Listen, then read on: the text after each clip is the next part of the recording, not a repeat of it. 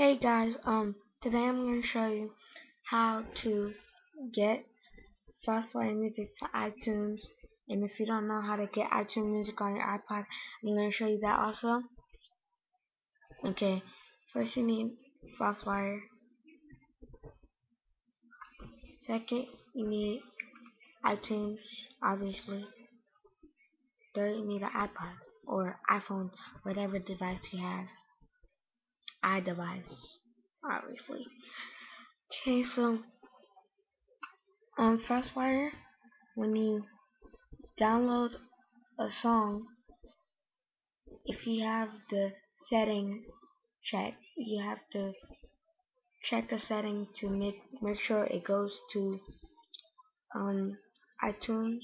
So go to Tools, Options,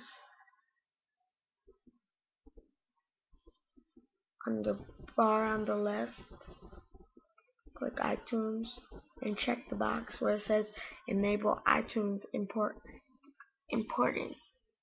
Okay, so then exit that, and then when you download a new song, it should go straight to iTunes.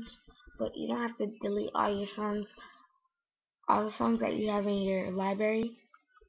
You can right click it and press send to iTunes, and then it should go to iTunes. So then I'm going to now show you how to download.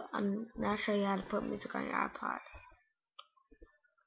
Wait, before that, I'm going to show you that all my Frostwire songs went to my iTunes. See, here it is right here, and then all my songs.